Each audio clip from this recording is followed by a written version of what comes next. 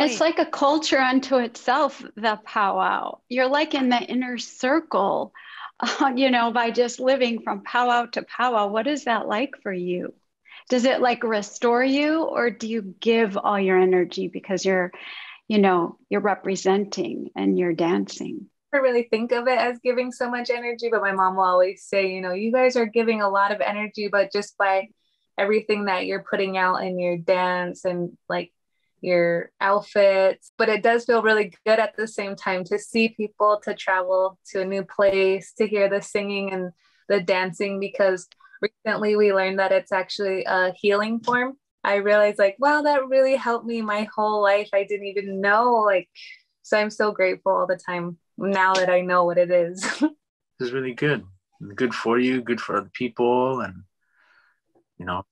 a good way to live. And plus, at a powwow, you get to connect with people from other tribes. I feel like there's so much separation from reservation life and around the country. I imagine it's such a galvanization of that spirit, which where else are you going to have that? Do you find that there's more interest in powwows now than other years or previously? Definitely. I mean, when I've seen pillows, like when we were younger, it was different. Like it was a time of where I feel like there was more originality because the kids didn't have like YouTube to watch, or so like it would be more unique and original, like more to the individual. Because we weren't even allowed to do any of these sort of things up until 1978, I think. No. it was illegal to have a powwow? It's Yes. illegal to practice our religion, our spirituality, our ceremonies. Wow. Everything. The U.S., I don't mean to get down on that stuff, but like the U.S. tried so hard, like you said, to kind of erase the Native American, just everything. We weren't allowed to sing. We weren't allowed to dance. We weren't allowed our ceremonies. We weren't even, all these things up until like. Yeah, you're right. 1978. Yeah, 1978, the Religious Freedom Act, I think it's called. Yeah.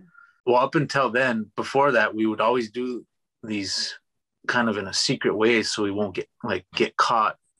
Because back then, when you get caught, you were, like fined, or a long time ago, they would take certain things from you, they punish you, like all this stuff.